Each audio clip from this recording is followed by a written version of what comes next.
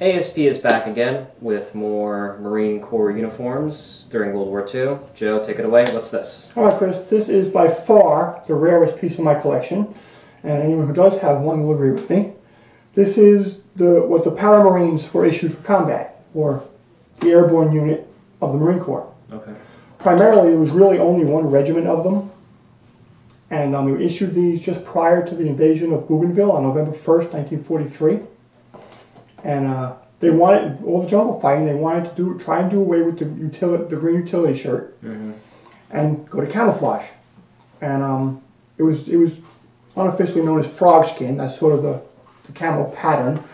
We know nowadays we have woodland and digital and tiger stripe, and everything always had its like unofficial camouflage name. Well, this is frog skin. And what the main purpose of them, when you can tell a Para Marines camo jacket, is the angled pockets. Yeah, I could see that. Yeah. It's fully internal, big internal pockets, which again, like we talked about before, they needed to get away from the open pockets from stuff falling out. Yeah. And this was a good way of doing it. And they felt the angled pockets made it easy to get into with their harnesses on and all, if they ever jumped. Now they never, the interesting thing about the United States Marine Corps parachute unit is they never made a combat jump, yet they're the very first airborne unit in the U.S. to see combat. At Guadalcanal, Tulagi, Gavutu, right in August of 42. Okay. And we'll get into their specific gear later. But this is the jacket. It was still a herringbone twill. As you can see, it was frogskin camouflage. It had the angle pockets. It had steel button snaps on it. There were no brass USMC buttons. Why? I don't know. You don't know. Probably cost factor. Oh, yeah, of course. A, the brass, and two, the stamp US Marine Corps on all the buttons. True.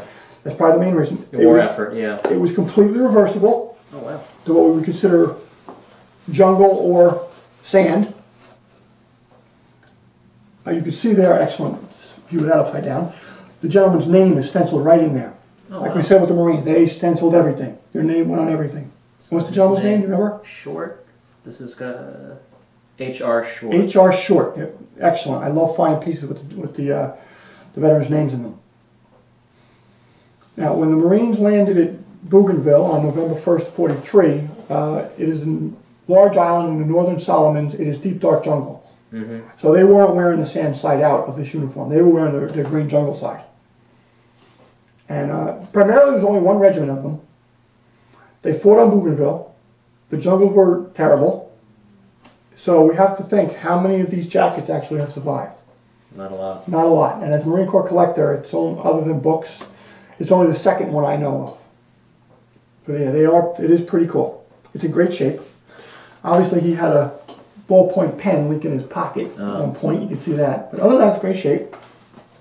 I do not own the pants.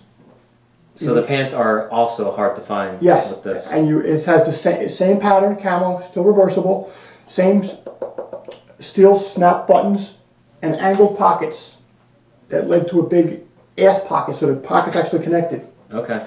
Who would want to sit on your K rations? I don't know. You know? Yeah. But that's the way they were designed.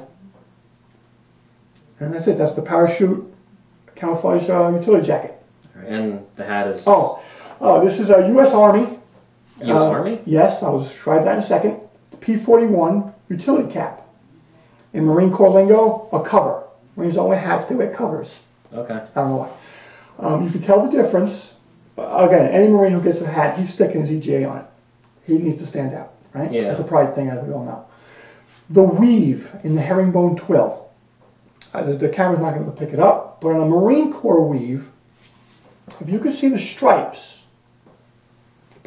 you'll see it. Yeah, we'll do in-depth. We'll do an in-depth look into it. It looks like sergeant chevrons. Yeah. The way it's sewn, up, down, up, down. On an Army weave, it does not. It'll have one at a 45-degree angle, and then like a squiggle across. Now, the Marine Corps one is a very clean-looking, chevron angled weave. This does not have that. This has, so it goes like a squiggle to a slash, squiggle to a slash. So that's the Army weave. And you can usually tell this one does not have one But you can tell by if you found the contract tag still in the hat, which usually they're gone by then, you can tell that way too, of course. Okay. If it's Marine Corps contracted or Army contracted or Navy contracted. So wait, why is this Army but with a... Well, a lot of times, even the Marines, even during World War II, still got supplied by the Army. Oh, okay.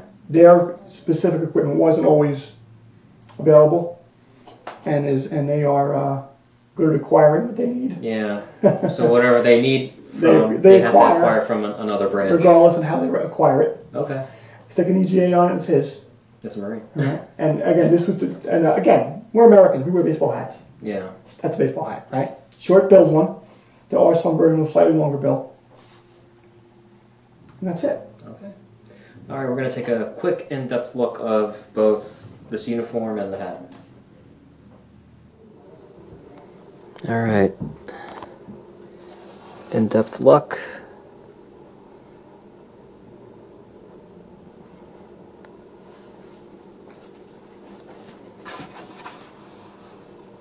Frog skin.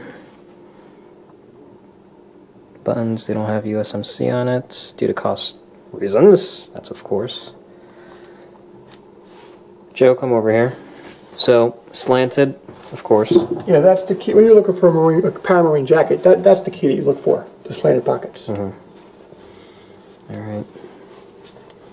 Look on the sleeve. Snapped buttons as well.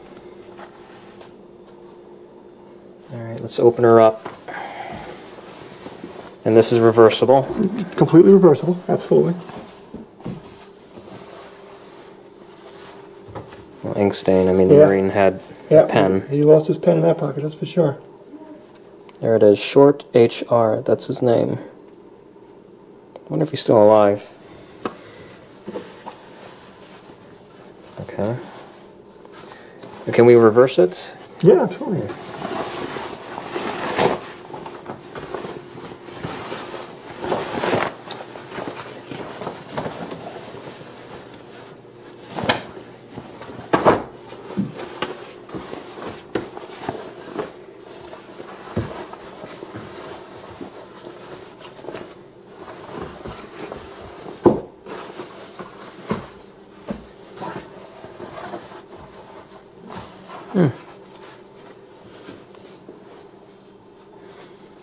Reverse side of it.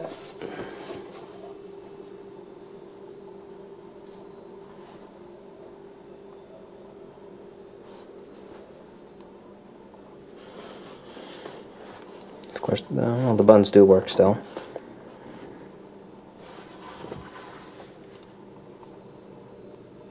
And that's it. Up the collar. Alright.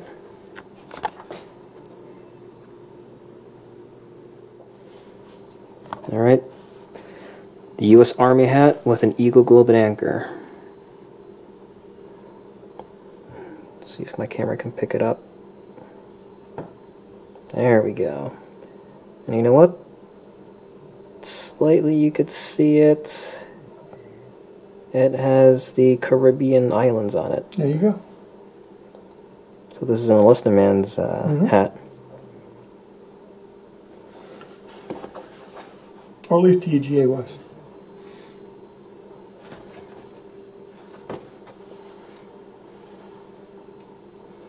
What are the little rings over there?